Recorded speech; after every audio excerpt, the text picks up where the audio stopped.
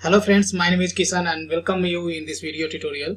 In previous video tutorial, I have shown you how to configure Oracle WebLogic server in Eclipse.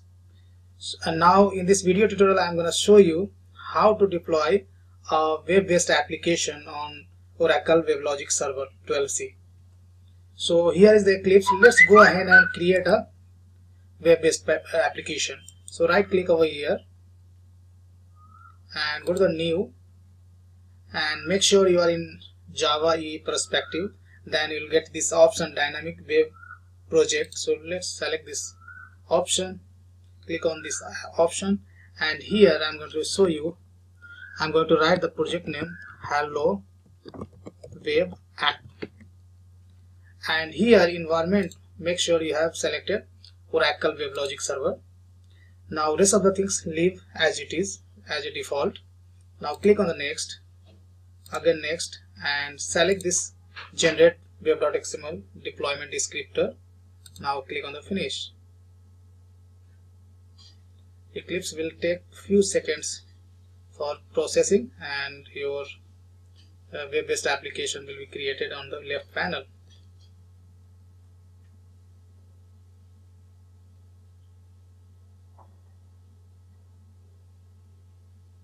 So now you can see hello web app web-based application is created, and this is the directory structure for web-based application.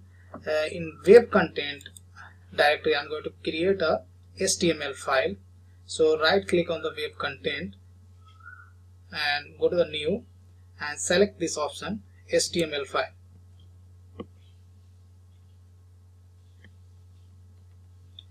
My computer is a bit slow. Now here let's create a index.html,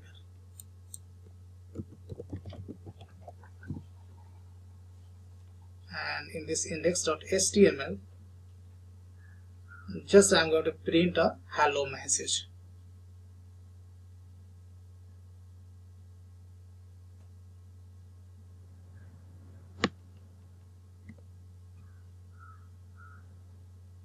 So here we have created index.html. In the body section, I'm going to print a message with size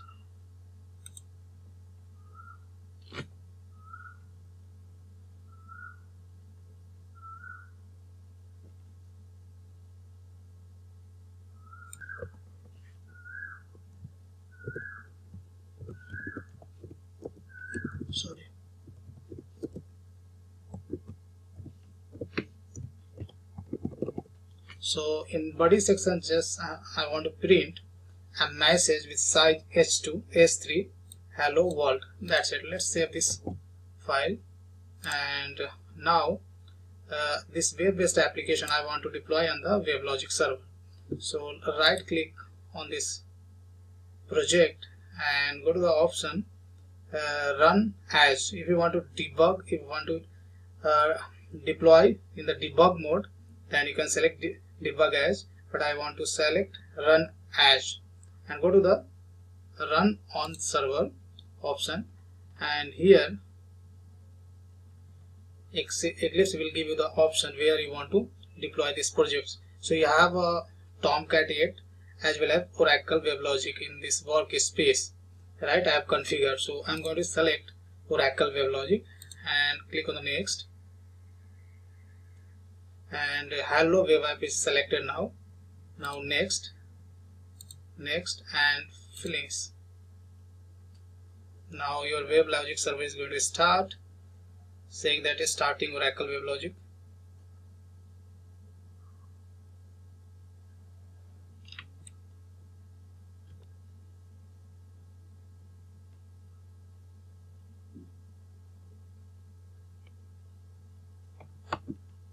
Now here you can see that is a synchronized mode. So WebLogic server is starting, saying that is just trying to, now it is synchronized and it is starting. So once this will be started, then you can see the status over here started.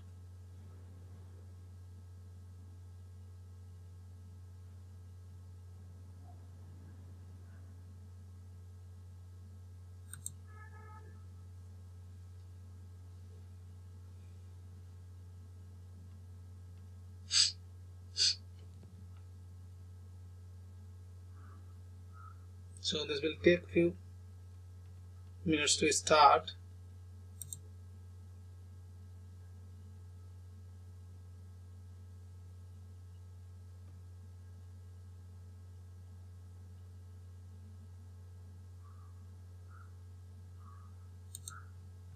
You can view the console.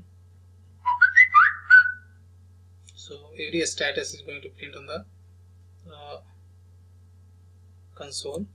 Now it's saying that server state changed to running, and if you go to here server, then it is still in starting. So this will be reflected soon as it started. So just wait.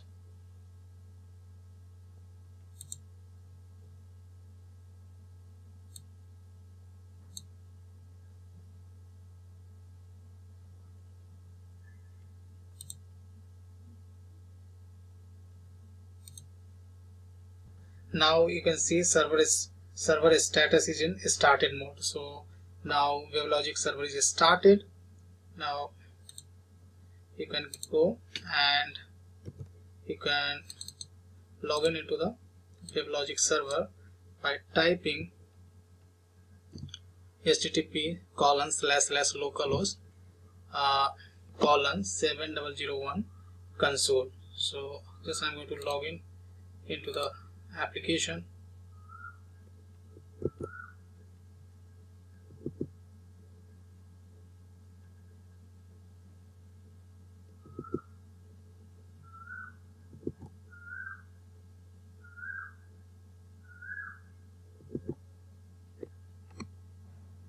So my machine is a bit slow today. Now I got the web service admin console. Here you need to type the username and password. So username is weblogic and password is weblogic1, and press enter.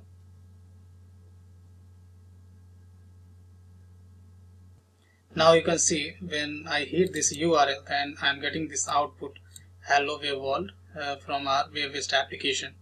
So basically index.html is getting forwarded to the client, and we are getting this output. If you hit this URL on the external browser like Chrome, then you will get the same output over here.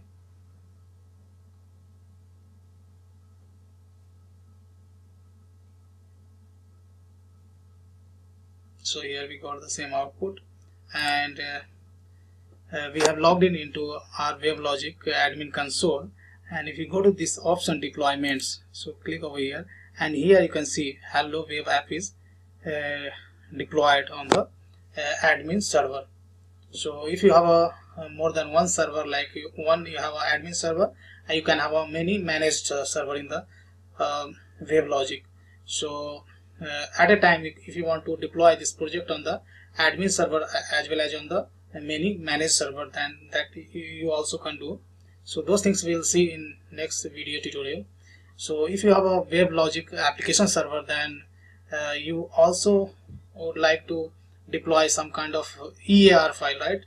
If you have an enterprise application, then you might be using EJB or JMS kind of JMS component. And if you are using EJB and JMS component, then you require a application server like WebLogic, WebSphere, Glassfish or JBoss. These are the application server mostly we used in the Java J2E projects.